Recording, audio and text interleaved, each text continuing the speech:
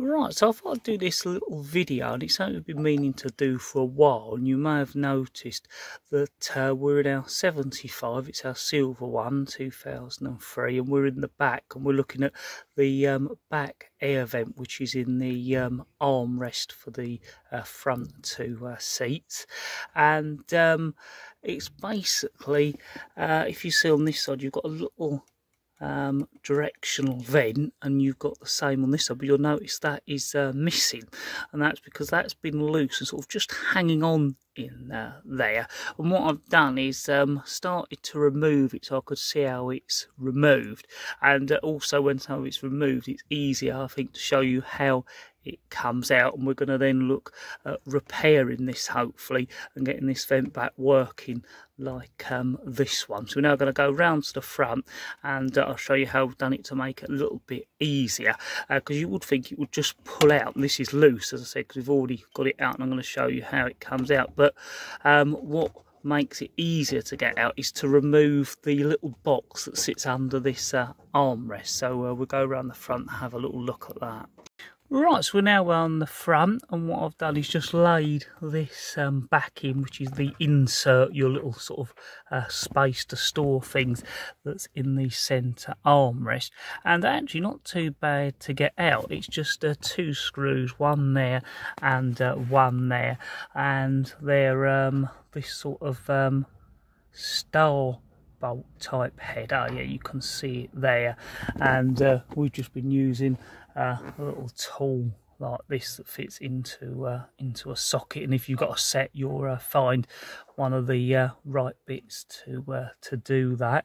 And yeah, you can see which bit it is we've been using there, and yeah, they come out fairly easy. And this box is a little bit fiddly to get out, and you may want to take out the armrest as well, and that's two screws there. We've decided not to do that for the minute, but it doesn't seem that's needed, but that gives you good access in here. And actually it also gives you another sort of view of the handbrake, so if ever you were adjusting it and struggling with this cover, which there is a video on how to adjust it, just removing this cover, then removing that tray would let you look in there a bit better, and probably give you a little bit more light as well. Maybe something we even think of doing if you want a little bit more light.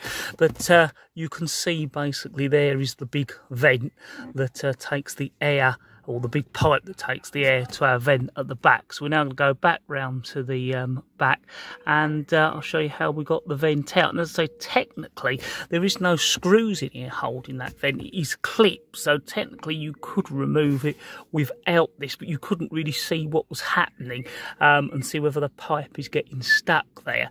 So it is worth removing this, and also by removing this lets you get access to the clips that are in that vent, and I'll show you just in a minute. So we've put that there out the way.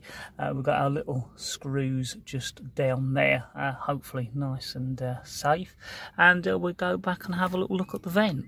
Right, so as you see, I had the vent almost out, and I thought it'd be easier to show you with it out what we'd done. So you can imagine there it comes out, and there is the bit of felt that goes into that pipe there. And if you look on it, there's these two clips along the top. So what we were able to do with a little trim tool is from the other side just push that vent down and push it that way, hold it with your fingers here, and then let this clip down, push it with the trim tool, and that let this vent come forward. Now there is another clip underneath, but once you've got them two out, you more or less can sort of pull it forward, and that just sort of jumps over because you've levered it forward from the front. And the next thing to do is to get this side repaired. While we were doing that, this piece completely fell out, and as you can see, that's got the little bit that you put your fingers on, and it's the middle fin for direction. And here's the little bit that links this fin to the other two little directional fins that are still in there, so you can angle them, or angle the air whichever way you'd like to go. Now I was a bit worried on how exactly you would repair it with very limited access. There's your little flap to turn the air on and off, how you get access. But lucky enough, what they've done is you've got a little dot there, and if you push something into it, like a little screwdriver, or I was using this little metal trim tool, you can push that in, and this vent will come out, and then you can gain access to repair it. But it could also be useful to get it out to sort of clean out, give a little blowout with an airline and get any dust out of there, and any dust that might be down in that pipe as well. But in our case, we wanted it out so we could do this little repair. And the good thing is, lucky enough, is nothing here appears to be broken. So hopefully we'll be able to completely repair this vent. And what it looks like is, I assume with use, or it's been knocked, that's been pushed back slightly. So lucky we decided to do it, otherwise this would have fell in and it could have slid all the way down inside there and been very difficult to get out. If that had been like it for quite a time, probably would have even called a rattle, or it's sliding backwards and forwards. So I'm going to get that vent out, and then we'll start to hopefully reassemble it and repair it.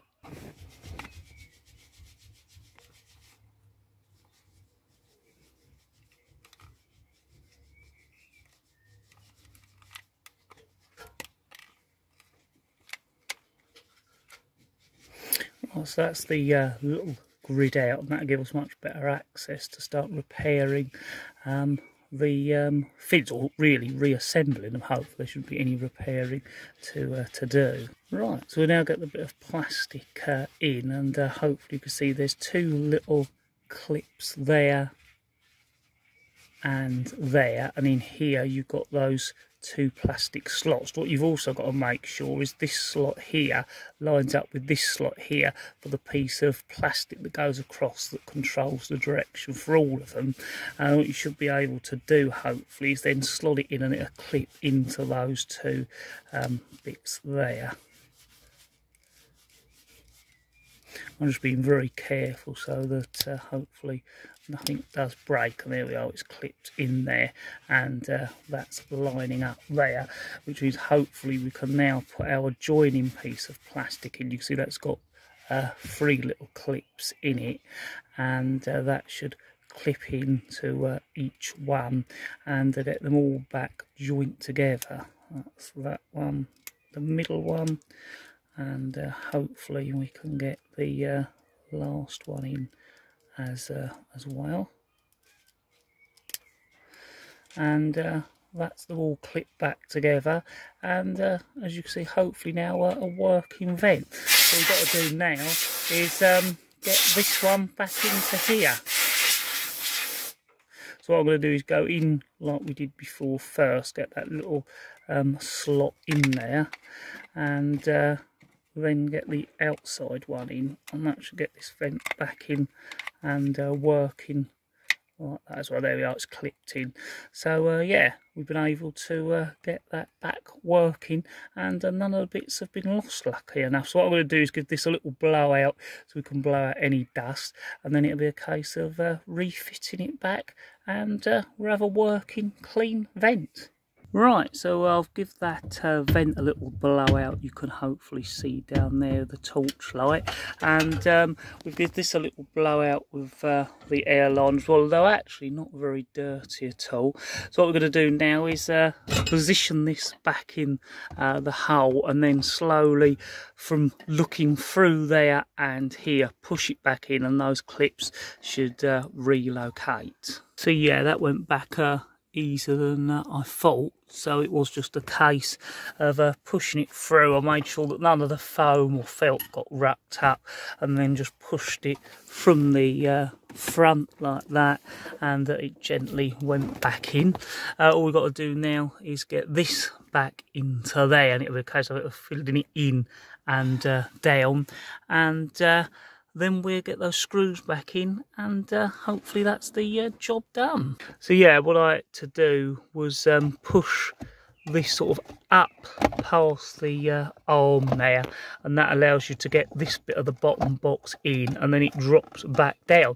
Now the arm screws are actually behind this, so even if you took this arm away to give you a little bit better access, you'd still have to screw this arm back and then put this in. So that really is the only way I can see you can do it, but it more or less goes back into place very, very easily once you've done it. I need 2 hands to properly get it positioned now, and then what we do is put those 2 screws back in. Right, so that is our vent back in. As you can see, the inside little pocket or area to store your stuff is back in, and the vent is nice and firm back in, and a little air director is working on both sides, and our air shut off valve or flap is working as well. We're really pleased with that, because I did think it was likely that something had been snapped or damaged, so the fact that it was just a case of clipping it back in and it's as good as it originally was is a really nice repair. So I hope that's helped you if you want to know how to remove this to clean or to gain access from somewhere. Or maybe the same things happen, this has been pushed in or knocked in somehow, and you're wondering whether it was repairable. If all the bits are there, there's a good likelihood it is. As always, thank you very much for watching our videos. Don't forget to look through some of the other videos we do. If you've enjoyed this and found it useful, don't forget to like the video, and don't forget to check out our Instagram and Twitter page, and links to that are on our YouTube channel, our homepage.